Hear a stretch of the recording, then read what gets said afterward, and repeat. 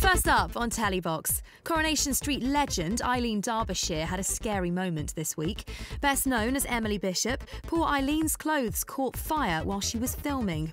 Ironically, it was on a day when scenes were being shot for bonfire night that Eileen apparently got too close to a tea-light candle.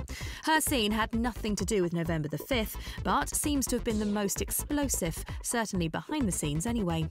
Her costume was reportedly ruined, but luckily she escaped without being burned, with the Corrie spokesman insisting the incident wasn't serious. For you. There's more support for Cheryl Cole. Critics were impressed with her brief appearance on the US X Factor, and now Dannii Minogue has voiced her support for Sheza too. Well, I wasn't there, I haven't seen any of the stuff, but she's been an amazing judge in the UK on the X Factor. I'm sure she had an incredible time there and had every intention to stay, and it's a shame that she's not a part of the show. And we love a good ITV special, so hope these come off. Nothing official's been announced yet, but it's rumoured Justin Bieber and One Direction will have shows dedicated to them.